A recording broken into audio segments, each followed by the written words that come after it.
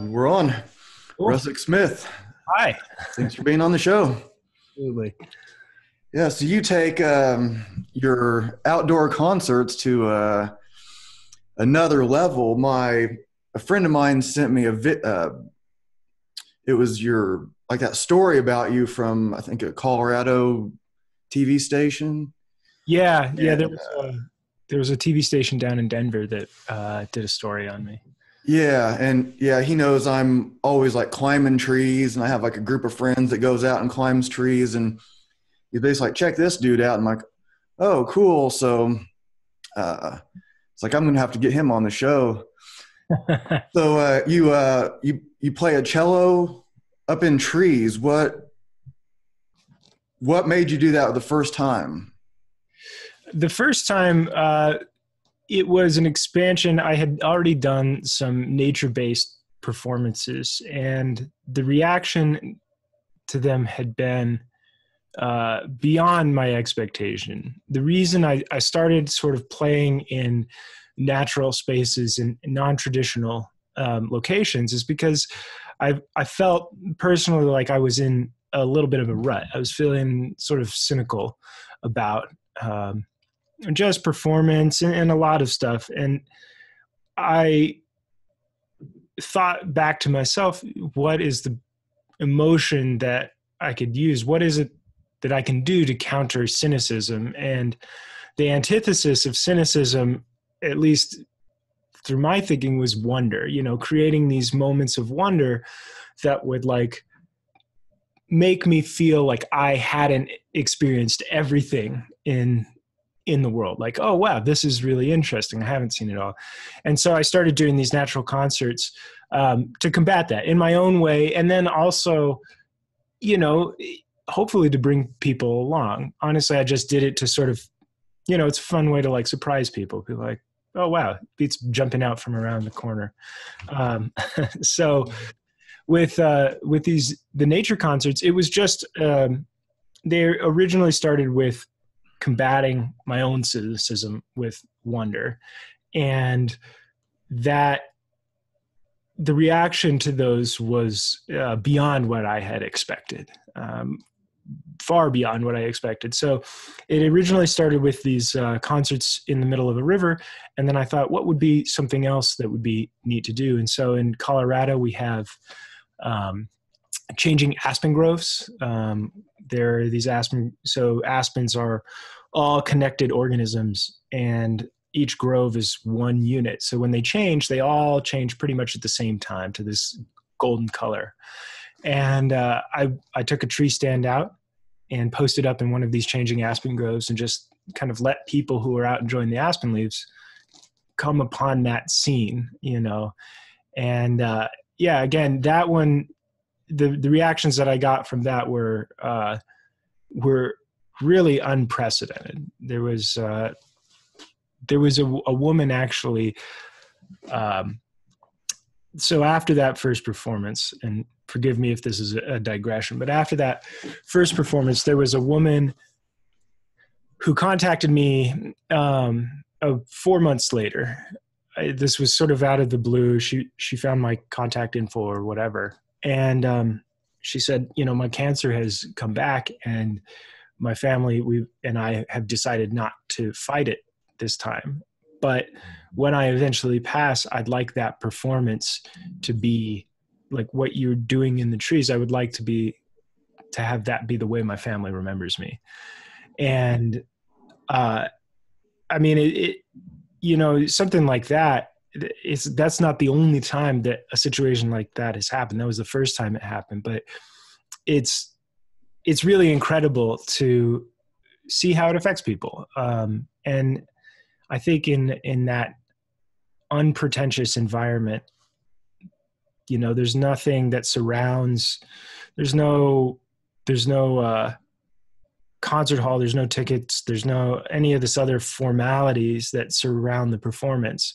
And I think as a result, people leave their expectations behind them, and they say, we're going to go see a cellist in a tree. Like, I don't know what that's going to be like, but we'll see. and so they're more open when they sit down. They don't have any of those preconceived notions when they sit down to listen, and as a result, the music seems to resonate at a deeper level. I don't know that I expected that when I first started doing these. I thought it was just a way to, kind of, again, just combat that cynicism, but it's really taken off. Yeah, it's really interesting. So with the woman that had cancer, what did you do? What do you mean that's how she wanted to be remembered? What did you do, a concert for them, or? Yeah, so what happened is she just, she said, I don't know when I'm going to pass, but can we think of a place to have a concert that my family and friends can come and see you, and that will be my memorial service, or my celebration of life. And so it really was just a performance. Like it was, and she said, well, what would you want in compensation? I said, I can't capitalize off of that. That's not something. So there was one night, I thought, I haven't heard from her in a while. Maybe I should get in contact with her and just see how things are going and, how she's doing and everything. And, but it was sort of later in the evening, and the following day, I actually got a call from her son that said that she had passed. And so we sort of, I think the next week, we had her service on the shore of a lake. Wow, that's pretty heavy. Like, obviously it's a memorial service, but like, what's that scene like? Like, how many people are there, and are they like at a concert, or are they at a memorial service, and then you're like just like playing over there? You know what I mean? Are they like talking to each other, or are they?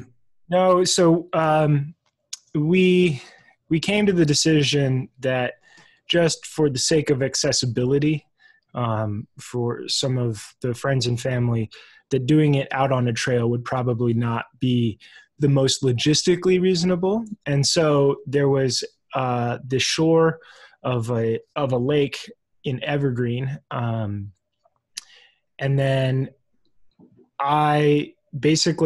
we had originally, they had said, oh, we'll have you, everybody will come down and sit in these chairs while you play and listen to you, play some, they'll come down, listen.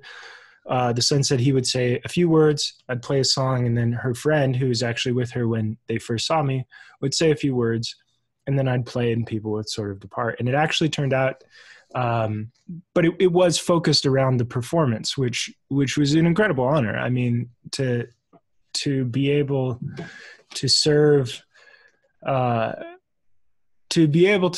family and the deceased in that moment is an incredible honor. So I ended up playing for probably 45 minutes. And I would put lots of breathing time in between each piece that I played, so that if people needed to get up and leave, or if they wanted to go, like, it wasn't awkward. It wasn't like, oh, this is part of a concert. But it was probably one of the heaviest situations I've played, because, I was sitting there playing, and the family is, maybe 7 feet away, probably 50 people or so, and everybody's grieving. And I'm just trying to act as a conduit, in that moment. It's not about my performance. It's not about me. It's just about, a conduit between the family and the deceased. It was a very moving moment to be a part of. I again, like, I never would have expected to play that role, but it was me as directly the service, which was very moving. Yeah, wow, that's pretty amazing. And yeah, I would imagine that that is a pretty heavy scene there, trying to like keep it together while you're. Did they like? Did she want like particular pieces played, or was it just like do your own thing, improv as you go, or? Yeah, it was my own music.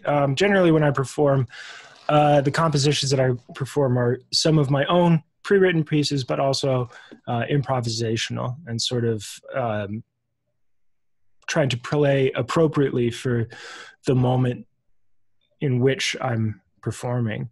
And so she wanted just what I sort of embody as a musician, tonally. There was no like set pieces. She said, what I saw in the forest that day moved me. And that's what I want to be the service. And, I think that that first one up in the Aspens was, that was largely improvised, probably with a few, of my own compositions pre-written, but largely improvised. So yeah, it was just, I think that there's a certain, I am not a traditional classical player. And so I think that there's, there are a lot of people who are really brilliant cellists who play, very technically precision and they're great at classical music, but as a player, that's not me. And so for myself, I just usually try and figure out what's right for the moment and play to that moment. And people always respond, it always strikes a chord. And that's what I'm there to do, just to play for the moment. Yeah, I would imagine, like I was just thinking of like you playing up in the trees and maybe you're improvising or whatever. Maybe the wind starts blowing harder, so you start playing harder or faster, and then the wind calms down and you're like, is that kind of like what ends up happening sometimes is you're kind of like whatever the, like around you, or you hear like is there something like the stuff around you inspiring the improvisation? Is that the kind of stuff that happens? And yeah, certainly. The trees, when the wind blows, particularly in the trees do move. And it's something that I think a lot of times if you're out in the forest and you feel a breeze and you're just kind of looking at eye level, you don't see that sort of movement in the trees. But if you look up, particularly in smaller trees, it of course depends on the tree, but you can see a lot of movement in the canopy, and that translates down through the rest of the trunk. So when I'm up in the tree, I definitely feel that swaying. It's prevalent. And so part of that is interpreting those moments. Like you said, with the wind blowing, with the river performances, that's in duet with the river. The water is constantly making a sound. And so I always like to tell audiences towards the end of the performance, you might not have realized it, but the river is also making its own small performance while I'm out here playing. And so, taking in the rhythmic and tonal qualities of each scene is something that I absolutely try and do. I think it makes each moment and each location its own unique performance and its own unique song. It's only challenging when, say, like a squirrel starts chirping and it's out of time with what I'm playing. That's been a challenge in the past, but it's kind of fun to try and like start to shape the music into that moment as well. has there ever been a time where you think like the birds are singing along with you, or you think that, like, does that, like, instead of you playing along to them, or have you ever felt like they're starting to play along to you? I would like to believe so, I guess. There's, with the tree concerts, usually I'm pretty much focused on what I'm doing and sometimes looking out. But I do know, because people have usually mention it, different occurrences. I know in the river, with the river, so I've had this long running performance series with those river concerts at the Wave Festival in Breckenridge. And I do a set generally around 8 o'clock and one around 10 o'clock. So one's sort of at the dusk in the evening and one is at night. And at the dusk performance, all of the swallows come and they start swirling around the river. You know, they're looking for food, so it's not all my doing. But yeah, there are all of these birds down there. And then the night performances, I know you can actually see the bats skimming the water. And I've had like foxes come and like listen to those. So, I mean, when people mention that to me, because usually that's sort of the stuff that those are small details that I kind of will pass by me because I'm somewhat focused on playing. But when people mention that to me, or they'll show me a picture or a video or something, it makes me feel kind of like a Disney princess, you know, like all the forest animals are here. Yeah. So you said you're not like a typical kind of classical player, but did I read that you had classical training? Yeah. So I started, I mean, cello isn't something that you generally get into without having a formal background in it. What I play now is not like the traditional repertoire. But when you start cello, you do have to have someone to really guide you. So I started when I was 9 and had private instruction from a woman named Barbara Thiel, who was my cello teacher when I was a kid. And then from cello, I kind of moved into the electric bass and had learned a lot of jazz studies through the bass with a fantastic bassist named Matt Skellinger, who's still actually active and writing great music in Denver. Just one of the coolest musicians I know.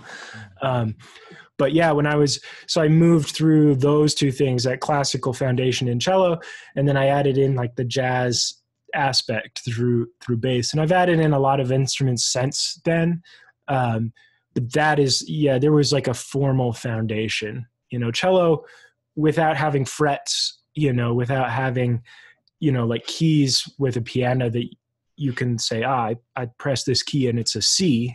Mm-hmm. It's very challenging. It's very challenging to sort of pick up on your own. So I don't know any cellist who hasn't, you know, had someone that's kind of been there guiding them through the process of learning. It's a huge pain in the butt to learn. I'm not going to lie. Like, I'm 23 years deep in cello and, you know, I'm a constant student. I don't think I'll ever be as good as I want to be in my entire life. I will always be progressing.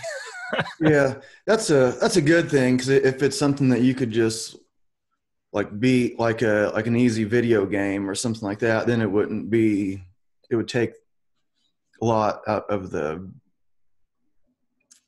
fun out of it, and so it's like I play guitar, and so I know what you mean by you can play for a long time and you're still just like, there's so much so far to go. Yeah. I think you're doing okay. And then you watch Stevie Ray Vaughan video and you're like, okay, well, back to work. Yeah. So at 9 years old, like, why the cello? Why not? Like what made you pick the cello instead of, you know, like a guitar or something like that that's more common? My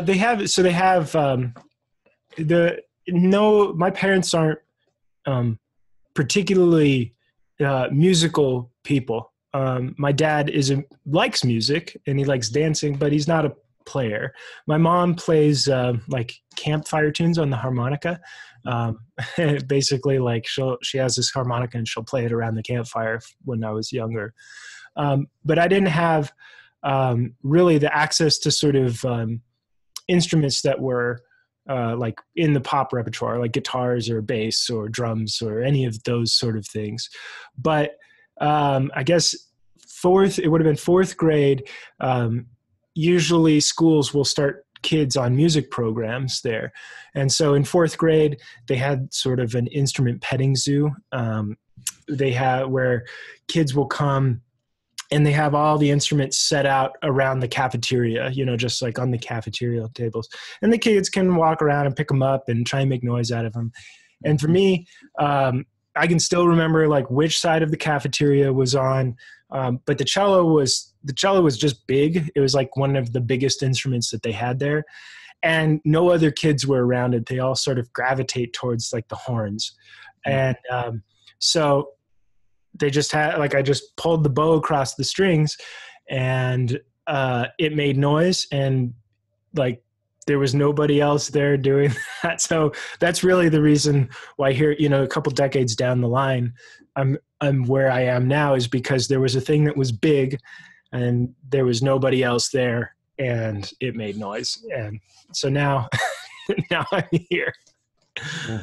When you're carrying the cello up a tree, do you ever wish you took up the harmonica instead? I would imagine that's like all the time. Oh my goodness. Yeah. I mean, like any sort of thing associated with travel, with the cello, I constantly think about how I wish I had, picked up like some more portable instrument. I have added more portable instruments like mandolins, mandola, concertina, stuff that's easier to carry around. So I'll take those around if I really want to bring an instrument with me. Mm-hmm. But, everybody knows me as a cellist, and that's, what my main performance scope is. And so I have to take the cello. But I do wish that I had a smaller instrument. Actually, so there's that bass sitting on the ground back there. Mm-hmm. That bass in particular, I used to do, I used to play bass for a polka band at the top of this mountain. And so this polka gig, which I really had a lot of fun with, you actually have to take 2 gondolas to get to. So you get your instruments, you put them on the gondola, ride up one, cross over the top of this one mountain, then you take another gondola through this valley to the restaurant where the polka band would play, this fondue restaurant. And getting the bass onto those gondolas, like the cello is kind of difficult, but it's no bass. Like the bass, that's the challenging one. One of those gondolas, you had to fit it in diagonally. The accordion player would climb in, and then we'd put the bass in, and then I'd step around over it onto one of the other seats and we'd ride. So it's like second tier level of pain in the butt for transportation. But yeah, in the tree, I think, I have a friend who's a bassist who's actually like, hey, can we figure out how to get a bass up into the tree? I'd love to play with you sometime up there. So maybe, in the future, we'll see a whole orchestra of tree musicians, all of us up there with our own instruments. Yeah, I was looking for a video of how you climb the tree with it, but I didn't see anything. Like, so what's the process of getting it up there? Because you put your stand like 15 feet in the air. Is that? Yeah, between usually I'm up about 10 or 15 feet. Anything more than that, it's just not visually appealing. So if somebody walks up to the tree, within a good distance for the performance to be audible, if I'm up higher than 10 or 15 feet, they're mostly just seeing the bottoms of my shoes. So it's not that like exciting. So 10 or 15 feet is kind of that sweet spot. And the way that I set up everything is I will rig the tree stand from which I play. I'll rig that using a sectional ladder that I'll bring with me, and a climbing harness. So I'll do all that rigging work, not in show clothes, not in like with any of that. And then while I'm up there, I actually attach, so I'll tie a rope around the trunk of the tree. It's actually the old 4-sheet from the Mystic Whaler. It's probably 1.5 inches in diameter. So I'll attach that around the tree, strike the ladder. So then when at performance time, I'll climb up the rope because the rope hides behind the tree. And then I'll either haul the cello up by another line that I have attached to it. Or if it's appropriate, like someone will kind of like tiptoes hand it up to me. It's a durable cello. It's definitely my adventure cello. So that one, that's usually how I get up there. And part of the sort of magic, I think, of the performances, particularly for people who just happen upon these instances, is that they're like, well, how did he get up there? Mm-hmm. So if the ladder is in the visual field, like you're like giving away the magic trick. And so part of it is like getting up there and being up there without people obviously seeing how that happens. And sometimes if I'm running with, if I have other people who are helping me, we won't rig the rope. We'll just rig the ladder, strike the ladder for the performance. That's sort of a more streamlined method of performance. But yeah, a couple of ways. I like climbing up on the rope. It's always kind of like I put the bow in my teeth, climb up there. It's always sort of showy to climb up here that way. Yeah, that's pretty cool. So you mentioned the Mystic Whaler. So I saw on Facebook a picture of you on the Mystic Whaler, and I thought, well, that's pretty cool, because I wasn't expecting that. I'm looking into you, and there's usually something more to people than what the obvious thing is. Like you play a cello in a tree, but there's always like something else that's not always like front and center. And then so I saw that thing about the Mystic Whaler. So what was that all about? So the background of that is I went to school for recording engineering, and I was working in some recording facilities around the Hudson Valley. And around that time, I met somebody who knew the captain of the Mystic Whaler, John Edgington. And so he said, why don't you come and help out? And, if you paint something and help us kind of like uprig the boat in the springtime, you can sail down Long Island Sound and around Manhattan and all that. And so I said, oh, okay, yeah, I'll see what that's about. And so I went and did that and really felt like this super strong connection. I was like, oh, wow. I had never been on a boat that big. And when a tall ship jibes, particularly with fore and aft sails, it seems, if you don't know what's going on, it seems like something is going wrong, because you have these huge, essentially just trees they're just swinging across the top of your head. And it was really thrilling, and I really felt a connection to it. And so when I eventually I started to like burn out, I started to burn out in recording, and I decided, I want to go do that. And the Captain Edgington had said to me, if you ever want a job, just let me know. And so when I started to sort of feel like I needed to get outside of the studios, I called him up and I said, I'm ready to come work for you. And that ended up being a couple years and a couple different boats working on just traditional rigged sailing vessels. So are these businesses, or are these guys just out having adventures, or what is it? So tall ships, they have a variety of ways that they sort of stay operational. The Mystic Whaler in particular, during the springtime, will do environmental education as part of the Clearwater program on the Hudson River. So anybody that's familiar with the Clearwater, which was started by Pete Seeger back in the 60s, it's this old Hudson River sloop. The Mystic Whaler will come out in the springtime, and each of those boats will work one half of the Hudson River, and then every season they trade. So when I was on the Whaler, we were working the southern half of the Hudson River. Basically, I forget what our northernmost point was. I think it was Poughkeepsie. We'd work Poughkeepsie down to New York City. So we were out of like 79th Street Boat Basin. So a lot of environmental education for kids. take them out, do a trawl, bring up some fish, talk about how the Hudson River has gotten cleaner since the environmental regulations have come through. And then after that, during the summer and fall, there's that boat in particular would run programming, passenger work, but also educational sales, and really just kind of like a mix of things, but primarily passenger related work, taking people out to sail to different islands, like these 3-day trips, or doing like sunset cruises. But other boats, I worked on Pride of Baltimore too.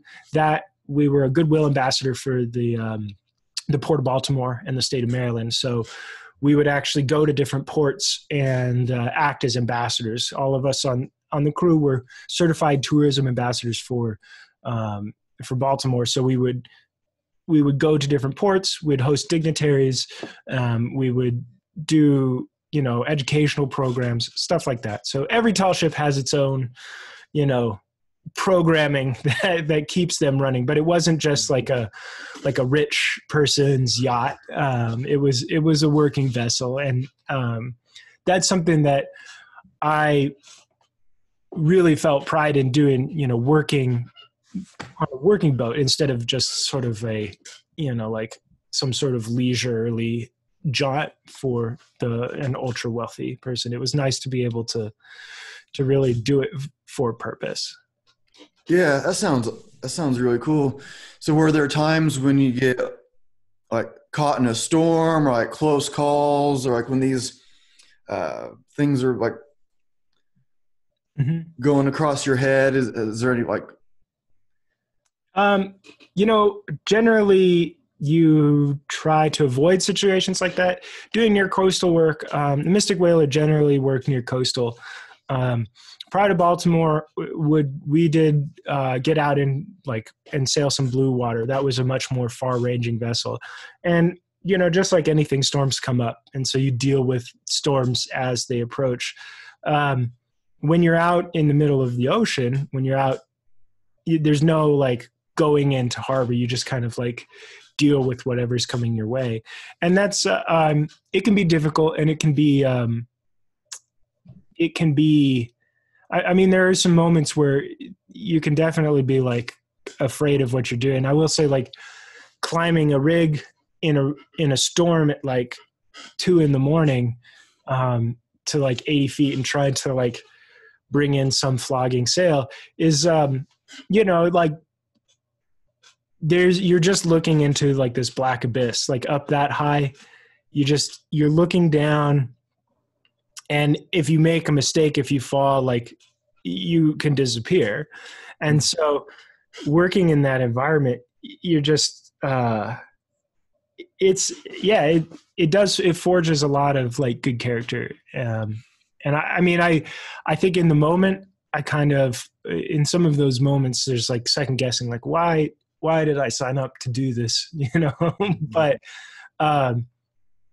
retrospectively, I think those are the moments that really were foundational to who I am now.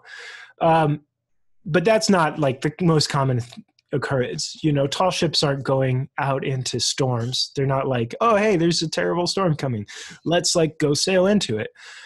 That is not part of the modus operandi for most boats. So generally they're very safe. Like they're safe. You can go on a tall ship. I mean, like as a person who had never grown up with that sort of thing, I would encourage everybody to go and get on a boat. I mean, there are so many like volunteer opportunities, either with like the Clearwater program has great volunteer opportunities, or other tall ships, just to find out. I mean, like that stuff, it still exists, but also like what the pioneers, or like the early seafarers were up against when they were like crossing oceans. That it's an incredible set of skills that I think that in modern society we're not aware of quite so much. Yeah. There's some sunshine coming in through this window. I'm going to draw this blind real quick. Okay.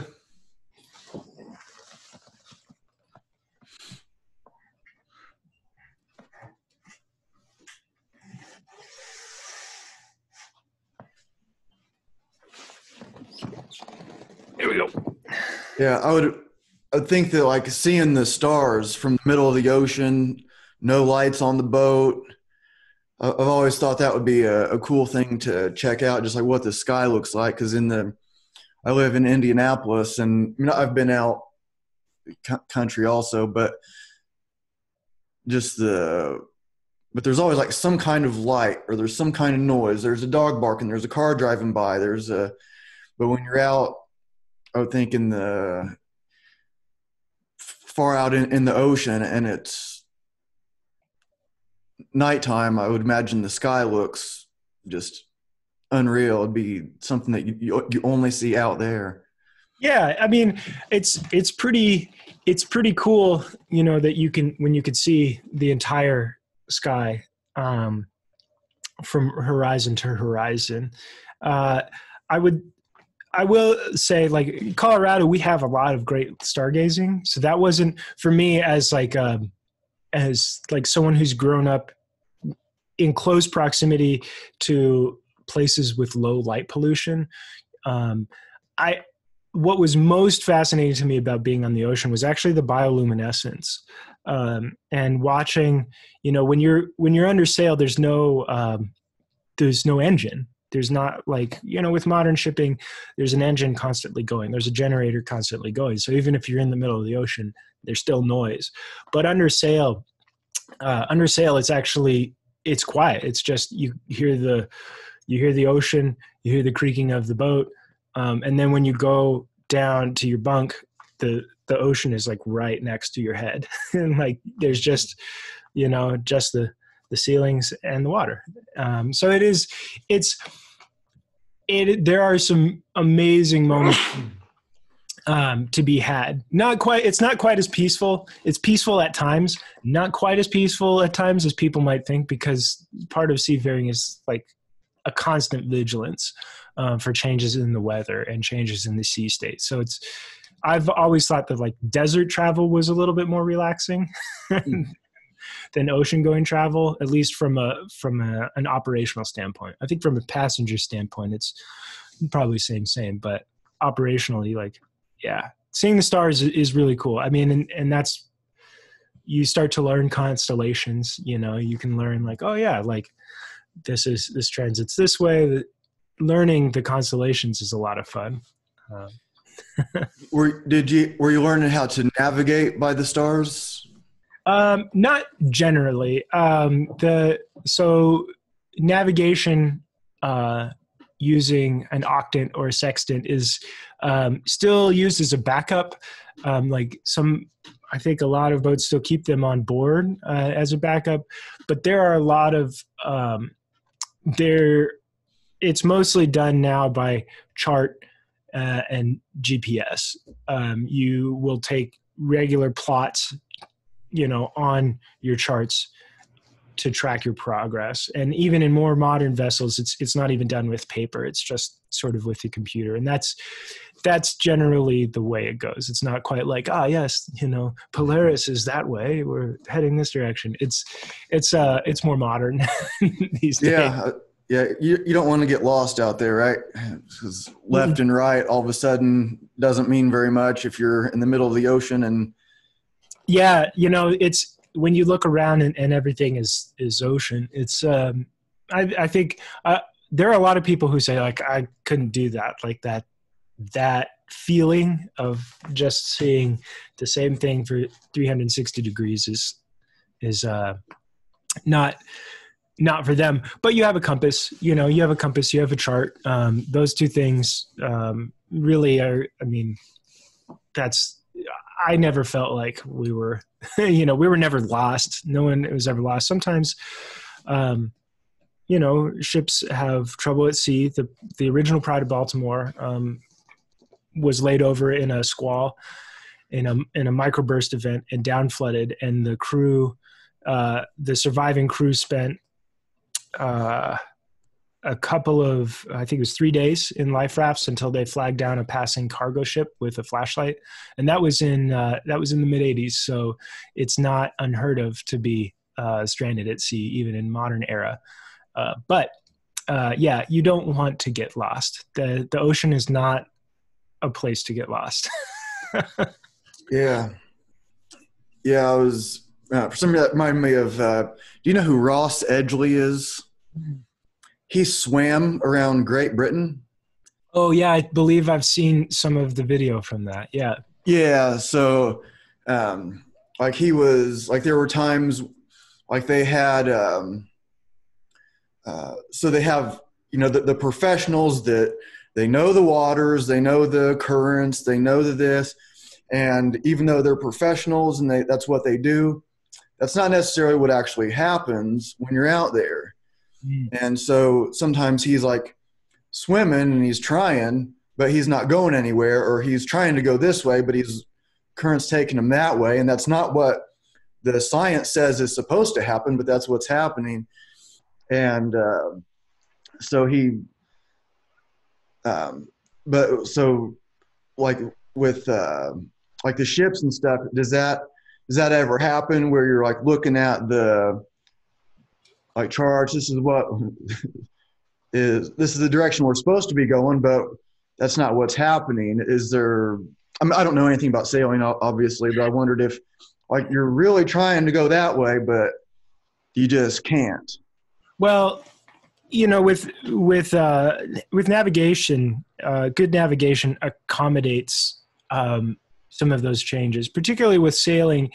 When you're under sail, you're at, not just the whim of the sea state or the current, you're also at the will of the wind. And so, depending on what point of sail you have relative to the wind, it will affect which way your boat is going. So if you're trying to sail, let's say like straight this way, but the wind is coming from that direction, you always have to be going in a zigzag pattern towards the wind.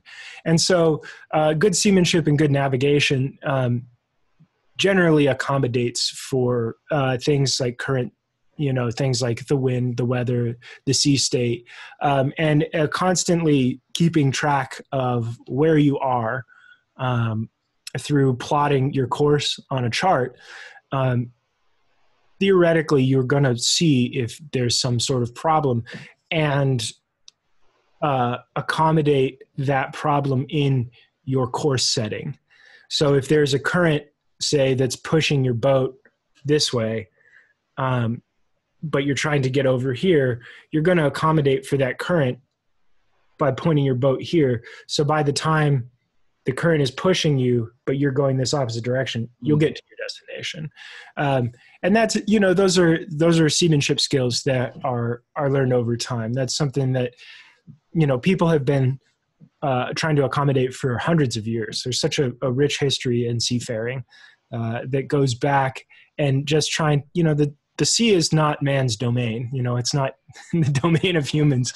And so you really, all you can do is learn how to accommodate its rhythms and its patterns and the fluctuations. And if you're diligent, you'll get to your destination. But like in that documentary, stuff comes up, like it's still the ocean. Strange stuff still happens. You still have things that will present unforeseen challenges as you're trying to make it from point A to point B. Yeah, it's probably a good like metaphor for like the rest of your life, where you want to go this way. This is what you want to do for a living. This is what, but the universe is like knocking you way off course. You got to figure out how to set your metaphorical sails to stay on track when it seems like so much is fighting against you. When you're out there, are you keeping a journal? Like because you were out, what was the longest you were out? Like just on the port to port, probably. We didn't do too big of stretches, maybe like 10 days. I would sign on for 6 or 9 months, but the boat's job is to be interacting with the public. And so unless you're really trying to get to a different continent or something like that, the ideal is to go and hit as many ports as possible so that you can actually like be visible and be interacting. A tall ship in the middle of the ocean is great for everyone on board, but ultimately that's not what drives it from a sustainability standpoint. And so, yeah, we were generally closer to port. So like 10 days out, which is not a long time. My wife is still a professional mariner. She actually works for the National Oceanic and Atmospheric Administration. And so she will go out on modern vessels for them for much longer periods of time, 3-4 weeks. We're in there. And that's, that they'll do survey work where they're just kind of making zigzags called mowing the lawn. They just make zigzags back and forth while they chart the bottom of the ocean. And so that, for me, it wasn't out. We weren't out 10 days, you just kind of fall into the rhythm of things, but that's not too far out, really.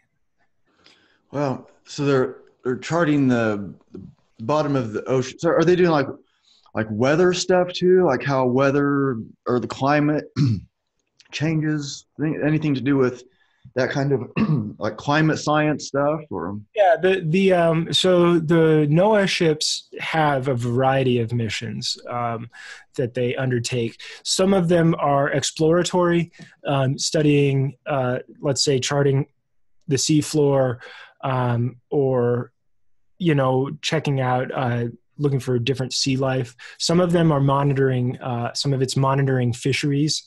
So they'll actually go out and they'll catch different things, sharks, stuff like that, and say, there's been a decrease. The scientific side of it is not my forte. There are scientists on board.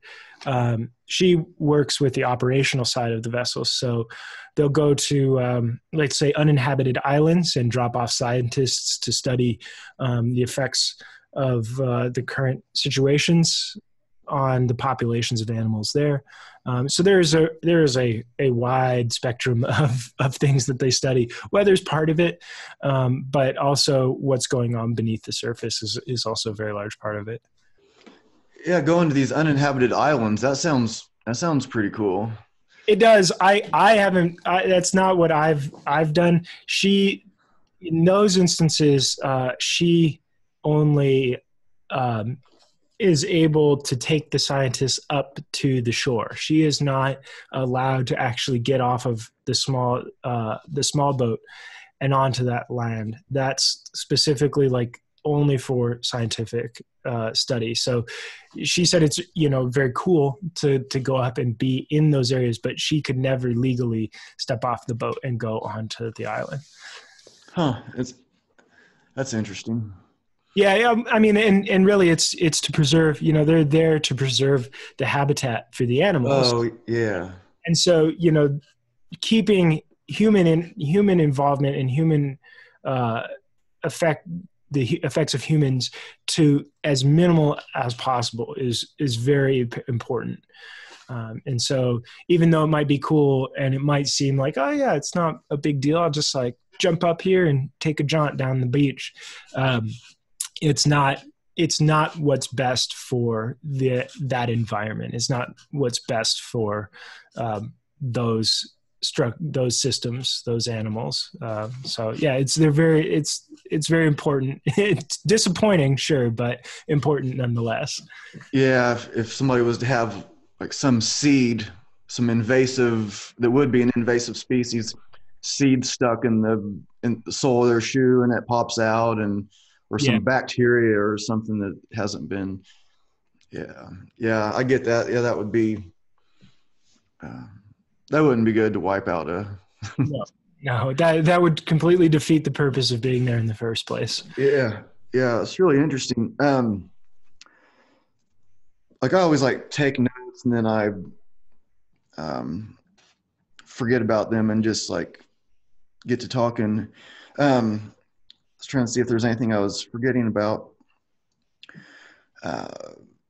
One thing like recording outside. So you're in Colorado, and when you're like that, we were doing on that little island, and then you said it was like 38 degrees or something like that, and you're walking. So, like, what about your finger dexterity? Like, what about the actual, just actually be able to play the cello when it's 38 degrees? Yeah, the logistics of springtime concerts in the mountains here, um, they are always a crapshoot. You know, it can snow a foot in May. When the instance that you're talking about, so this would be the end of May, beginning of June when that happened. So for lower elevation places, that's very solidly springtime. You know, those are getting to be warm temperatures. But that actually, the night before I came to do my setup for that performance, it snowed 4 inches. So I was actually, you know, wading out to the island and trying to get the snow off of the island. And the air temperatures, I think 38, the water temperature is like 36. It's cold. But the way to accommodate those situations, particularly from a playing standpoint, what I'll do is I will take gaff tape and hand warmers on the insides of my forearm. So where the blood is flowing to my hand, I'll tape a couple of hand warmers on inside each one. And so they're warming the blood up as it's going to my hands. It's not perfect. It's not like playing in the summertime, but I could still maintain feeling in my hands down to that 38-degree mark. And my cello, the cello that I use for those performances, is a stalwart instrument. If there are any cellists that are watching your podcast, they'd be, you know, I've gotten this a lot from other cellists they'll go, I'm really worried about that instrument. But that the one that I use for that is a very hardy and it's just a stalwart instrument that I've had for a long time. I've played down to 0, which is not a temperature that I would recommend anybody to play at. But I've done it, and I don't know that I'll do it again down to that temperature. I think 38 is really about my limit of, like, you know, reasonable performance at that temperature. It's also, you know, like, it's hard for people to sit stationary for long periods of time at that temperature. But it's possible. It's possible to walk through a 36-degree river to play the cello in 38-degree weather at nighttime. You can do it. It's totally possible. Yeah, I would imagine, like, all the mental toughness and the, like, concentration that you develop from being 80 feet up, messing with sails on the, imagine, like, just that kind of experience and training. And then when you're like, actually, I can still concentrate, where you're not just telling yourself some kind of unpleasant story the whole time. Yeah. I mean, I think one of the things, I guess the way I've tried to conduct my life as a whole, and as a result, my approach to music, is that, you know, where I play and how I play is the result of the experiences that I've had in life. I haven't sat inside of a practice room for, you know, the past, you know, 8 years. I've been out. I've been doing things and accumulating these life experiences that are probably outside of the scope of a lot of the players of this instrument.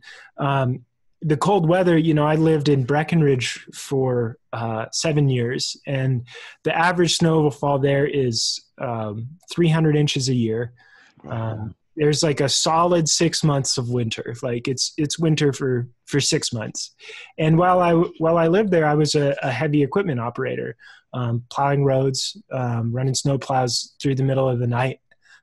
So I'm very familiar with cold temperatures and challenging weather conditions, you know, anywhere from, like, standing at the helm of a boat in the middle of the ocean to, like, driving a road plow through a blizzard. Like I've done that. And so, yeah, playing out on an island or playing in some of these situations, definitely not the hardest thing I've done. So when I get into those situations, they can be kind of unpleasant, but it's not like, oh man, this is the most challenging. Like, some of the other things I've done, I'm like, I've done harder stuff than this. Yeah, it's pretty cool. So do you have like a method? Like, do you know who Wim Hof is? No. So Wim Hof, he has a bunch of records for cold temperature stuff. Like he ran a half mile or a half marathon barefoot in the tundra. He's like swam. Like he has the record for swimming underneath ice. Oh wow, yeah. And so he'll climb Kilimanjaro just with shorts and boots. Yeah. And but he has this like breathing method where he can withstand extreme cold temperatures. He does heat stuff also, but he has like this breathing method, and he teaches it to people. He's like, anybody can do this if you, but it might be. I mean, it sounds like you already have it figured out, but I don't know if I have it figured out. It's like, I think it's just a matter of fortitude on my end. I don't have a method where I'm like, oh, this is pleasant, and I've never been like, oh yeah, this is like being at the beach or whatever. I don't have a method like that. I should look into it because I've actually heard, of monks that have meditated that have been able to, get their bodies to stay warm in these cold temperatures. I'm not sure that I'm quite cut out to maybe pursue that.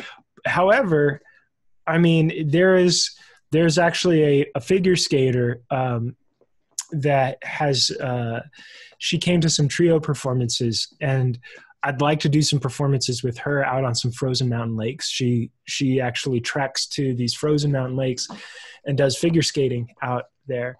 And so I kind of pitched the idea to her of doing like a duet out there on a frozen lake. So it's probably worth me looking into some of those methods so that I could make those performances more pleasant for myself.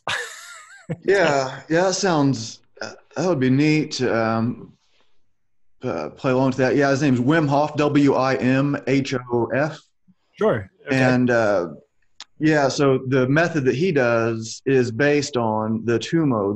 That's what the monks that you're talking about, Okay. where they'll be out in the Himalayas and they'll be like no shirt and they'll make steam come off of their. Yep, I've seen that. That's where I've seen it. Yeah. Yeah. So he has taken like that method and simplified it, and his method over the years has gotten simpler.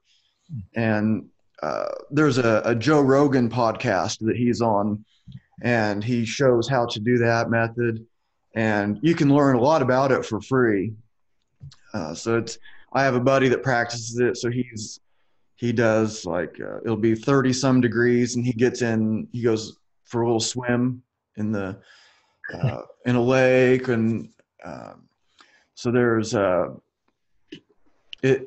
it works. So it'll like start off with like cold showers and breathing method in the cold shower, and then like little by little bit he takes people with just a little training, and then they're hiking Kilimanjaro or climbing Kilimanjaro with just shorts and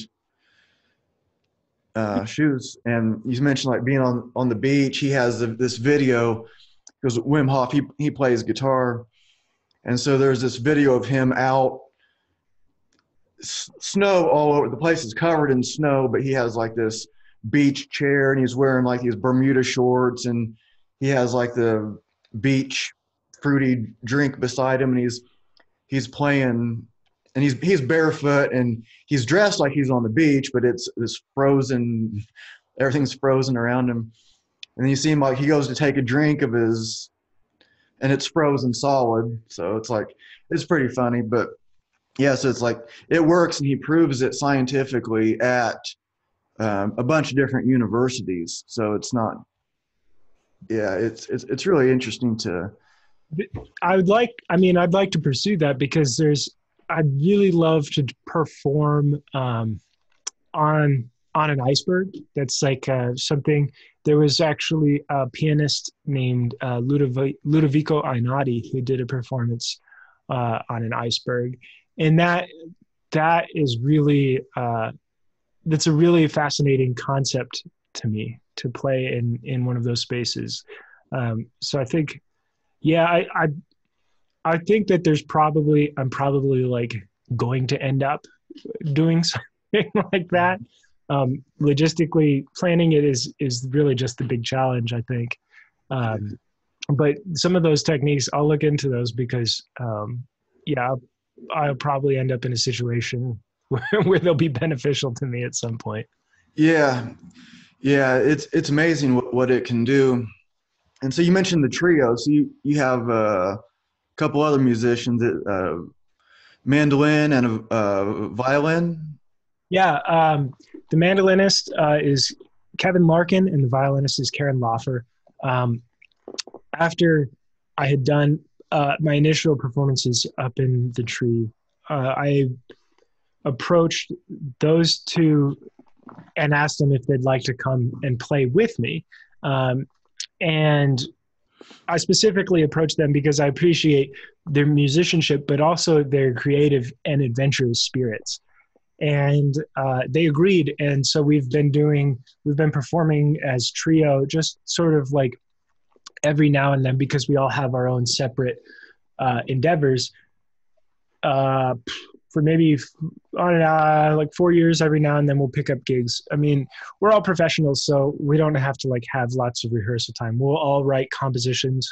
I think maybe half of what we play in trio is mine, and then those two have also contributed pieces. So we'll write compositions for the three of us, and then they'll climb up there with me and play. And it's a lot of fun because it, you know, with extra musicians, it expands the tonal possibilities of a performance. And so playing with them is a lot of fun. And you know, we're all really good improvisers too. So we'll actually improvise stuff as a trio on the spot. Most of what we do is composed because it's just fun to write compositions for it. Mm-hmm.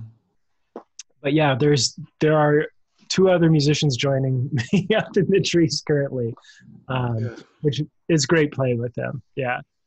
And I looked at your concert dates. It was I just saw like the list of past ones. Are you mainly just doing stuff around Colorado, or do you guys travel around too? Yeah. I mean, if the logistics are possible, we'll do it. Kevin used to be based out of Colorado, and now he's based out of Arizona. Mm-hmm. So it complicates what we do just a little bit more. Primarily these performances, you know, like these performances have been held in Colorado, but recently there's been attention, nationally speaking, that have had some inquiries come in from really places around the country. I think as far south as the Florida Keys, as far north as Montreal, Vancouver, up in Oregon and Washington, up in Wisconsin. So there's like these, like nationally, I think that there will be more dates. Right now I'm sort of trying to figure out the summer schedule for those things as temperatures get warmer. So yeah, it's been primarily Colorado, but you know, people seem, you know, as long as there's somebody that wants us to come and play and we can make the logistics of it work out, you know, I'm game, you know, and the other two, it just depends on their schedules if they can participate as well. So it's always just, you know, yeah, if it's out there, you know, if it's possible, or maybe even if it doesn't seem possible, we'll take a look at it. And yeah, like an iceberg. I think if you're thinking like, oh, I think I'll do it on this iceberg. Mhm. somebody, Yeah, there's actually. what your idea of what's possible is probably pretty wide. Have you thought of like live streaming? Do you ever live stream these so people all over the world could? Yeah, I don't personally think of that stuff. Sometimes other people will do it, but there's a lot personally that I'm sort of handling logistically speaking. And so audio and video streaming, I think is a great idea, but has not really been a part of um, my planning process because I've got a lot of other moving pieces, not just, I think if it was just me as a, like performance wise, if all I had to do was say, walk out on a stage and sit down and play, I wouldn't have to be accommodating so much. I wouldn't have to be accommodating so much other stuff. But right now, my plate's a little bit full. So setting up streaming and audio gets kicked way down to the lowest parts of those. From what I understand, people take videos and share them around like Instagram or Facebook, and that's really cool. It's really interesting to see afterwards. But I should probably get that side of things up to speed because I think it would be good. People have been demanding video and audio of recent performances. Like I played the state capitol a couple days ago for the lighting of the holiday tree, and there's like all of the leadership from the state, the governor and the lieutenant governor, and like all of the military brass are there from around the state. But I mean, like in those moments, like I'm more just focused on playing. Yeah, yeah. And as it grows, it'll be easier to, whether financially or otherwise, just say point to pick somebody to do all the other stuff for you, so you can just show up and play. Yeah, I'd love to incorporate that as part of our performance stuff for trio, as part of my individual performances. We've had some good film stuff recent. In August, there was a group that, I wouldn't say a group, but an artist named Bruce Odland came and recorded some of my solo performance, but he recorded it in 360, both audio and video. And so it was part of this. So it then was projected inside of a dome. So if you've been to like a science museum where they have a planetarium, where you can like lie back in a chair and see all the stars, a lot of those spaces are starting to do like musical performance or projection. So one of those performances was actually projected in a dome. So you look up and it's like you're in the forest and I'm there, and then the audio is in surround sound as well. So I think that as technology sort of gets towards, as technology progresses, I think those immersive experiences, particularly in streaming format, are going to be a lot more common. And I think it would be a lot of fun to incorporate the technological aspect into the natural performances, albeit, getting everything out there and live streaming from a forest or a cave or a river or whatever. That's its own thing. But I think it'd be really cool to do that stuff. Yeah, yeah. I think it's getting more and more popular. I was watching like Billy Strings. Mm-hmm. If you've ever heard of him, just a ridiculously awesome guitar player. Yeah. And I was watching his live stream. He had like the first set you could watch for free on YouTube, and then, or you could subscribe for like, it's like $1 a month or something like that. And or something like that. What's like, that? Like on Twitch, or there. I know that there are some subscription channels like that. Yeah. Yeah. And just like I watched like Grateful Dead live stream. And so I think that's getting more and more popular. And so that would be cool to be able to just press a button and there you are from anywhere.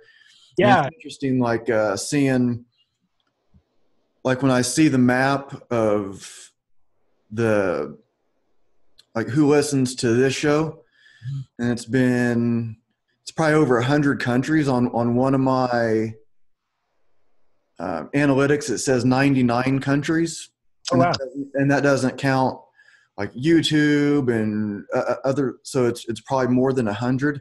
But just to see the map where people have heard the show, and maybe like it's one person in Guatemala listens for 12 seconds or something, so that'll make the whole country light up. So it's not like, but still it's cool to see.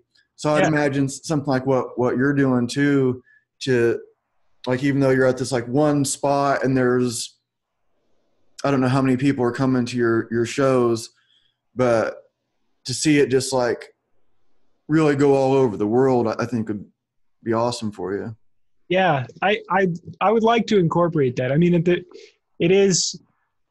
I think in our biggest shows, we're probably seeing like with Trio, we would probably see 300 to 400 people out. Wow. And that's with a little bit more of a promotional sense during like the Breck International Festival of Arts, and so that's a more formal festival. The solo performances that I do that are just pop-up concerts, sometimes they're impromptu. So I don't see, like, generally speaking, I'm not like reaching 400 people like wherever I go. Maybe at some point, but doing it as a live stream, I think that would be really cool. Just to kind of at least give a window into this setting. If it can't be immersive, at least there's a small window into it. Yeah. And there's something about these, like not having very many people there. I went to go see Kaki King at this. She's one of my favorite guitar players. She's just amazing. She's like banging on the guitar, and you could tell from her playing, she could play anything classical or flamenco that she wanted to, but she has her own way. And I'm going to her. So to me, she's like this guitar goddess, like, and I go to see her play. I've seen her a couple times, and there was only like 20 some people there, 30 people. And I'm like, she's this, but it was kind of cool because it was almost like we were just at this, like, it was at this concert venue, but it was almost like everybody was just kind of like hanging out too, because she was like talking to us like you would just talk to your bunch of friends that, like, people come to see you at this party, and you're just like kind of like talking to people. And so it was kind of like that. So it was kind of cool, but it was also like, why isn't this place packed? Like, I mean, I will say that as a performer, one of the great things, and for what I do with the nature performances, it's really, being accessible as a musician is something that is very important to me. The cello in particular sometimes is unfairly burdened with this sort of like rarefied air. Not a lot of people have interacted with it. Sometimes the performers can be inaccessible and seem remote from the audience. And one of the great things that I love doing about these performances is that it's not, I'm not apart. It's just one moment that we're all sharing together. And I love interacting, those intimate concerts. I love just interacting with the audience and talking with people. And, sort of like I was talking about earlier with the way I started cello, I'm if anybody ever like wants to come up and try, I'm like, yeah, sure. Like, give it a shot, try and pull the bow across the string. I'm all about passing that first moment of interaction that I had, that I still remember as a kid, paying that forward to the next generation or even adults. Like, I think I the first time I met the previous governor of Colorado, I actually taught him sort of how to play the Jaws theme on the cello, that sort of lurking theme. So yeah, those intimate concerts. I mean, yeah, I don't think that a lot of, there are a lot of performers out there. We're not, some sort of like mythical behind closed doors sort of people. It's just, it's good to interact with people. I mean, ultimately, at least speaking for myself, I'm out there to connect with folks, to make some sort of emotional connection through, with music, and hopefully they connect to the music as well. Mm-hmm. And so, facilitating that in multiple ways is important. Wherever I go, I'm always about doing like community events, community interaction. That's something that I think is really important. Just about, humanizing this sort of stuff. Again, like the cello is just it's just an instrument. It's not like, it's not inaccessible. It's not like it's untouchable. I'm always like, yeah, give it a shot. Like, see what it's about. I mean, it's pain in the butt to learn for sure. But it's still there, just like a guitar is, or a piano or whatever. Yeah. I like listening to it. It's really cool. And I've listened to quite a bit on your YouTube channel, and I was listening to it this morning while I was getting my notes ready and everything. So, like what's next for you? Like, what do you have? We can start to wrap it up here. I don't want to take all of your Sunday up. But is there anything you're wanting to cover that we didn't get to, or like what's next for you? And what's next? Wintertime tends to be generally slow. I don't do any outdoor bookings. I don't do a lot of outdoor bookings for winter because I don't want to be in the snow playing. Like, again, it's just unpleasant to play in the cold. But what's coming up, I mean, like this week, I'll actually be playing myself and a group of aerialists. We'll be playing. We're doing we're playing a concert, like for an elementary school in an underprivileged part of Denver, which is really exciting. So I'm accompanying them on their aerial silks with the cello. The most stuff is sort of coming up in springtime. There's a few things that I do. I stay busy with recording projects here. I get involved with other projects as a sideman for bands in lots of different genres and lots of different instruments. So that's kind of how the winter is for me. But the next thing right now that would be on the books, the river performances are coming up in end of May, early June. I've been talking with an organization in Montreal, so I might have some performances in April or thereabouts before it gets too muggy and before the bugs sort of start to come out. So maybe there, Montreal or Key West. Not Key West, just the Florida Keys in general. Those are sort of irons in the fire, but really it's December now, so I'm just trying to figure out the summer schedule. And if the weather's nice enough down here, I do like, I'll go out and just do impromptu sets in places that I like to play. So it's always kind of fun to do like, hey, I'll be out here tomorrow, if the weather looks good, and get people out. Yeah, that's really neat. It's such a cool idea. And just to be out walking through the woods. I spend a fair amount of time in the woods. I'll probably be out in the woods somewhere today, up in a tree somewhere. Oh. And so if I just like hear like a cello playing or something, that would be awesome to check that out. And let's see. Yeah, we can wrap it up here. How do people find your information? Like, you have like your YouTube channel, if you have like Instagram, Facebook. Yep. I mean, my handle on all of those is just Russick Smith, RUSSICK, SMITH. I've got a record coming out, probably looking at releasing it mid-January. Sometime that's all original compositions, cello, bass, mandolin, banjo, and guitar. There are 2 singles from that are up on Spotify right now, and another one on the way. So that's pretty much what's going on over the next couple of months. In terms of contact, I'm always writing small vignettes. Like if I don't have stuff going on, I'll wake up and I'll record new pieces, just as sort of an exercise for myself. But I usually will post those on my SoundCloud or my to YouTube or to Instagram. Those are the 3. So yeah, Facebook and Instagram are the big ones for me, and SoundCloud to a certain extent as well. Yeah, very cool. Yeah, I listened to a bunch of those. Like there are a lot of them like just a minute and some long.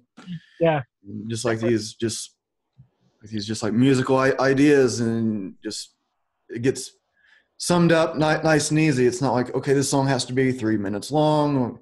It's just that's a cool way to do things. So it's just a snapshot, and I play all the instruments on them. Like it's easy enough for me to, like, I have my own modest recording space here, so I'll do these compositions that are usually about usually either duets to like quintets, and I'll just like turn them out in the morning, like, oh yeah, nothing's going on this morning, record this, like write this composition, and then I'll get on with my day and take care of some of the other stuff that I need to do. So those are always, I don't have a set schedule for those, but they're constant, like it's just constantly popping up if I have time. Yeah, very cool. It's inspiring for me to play more too.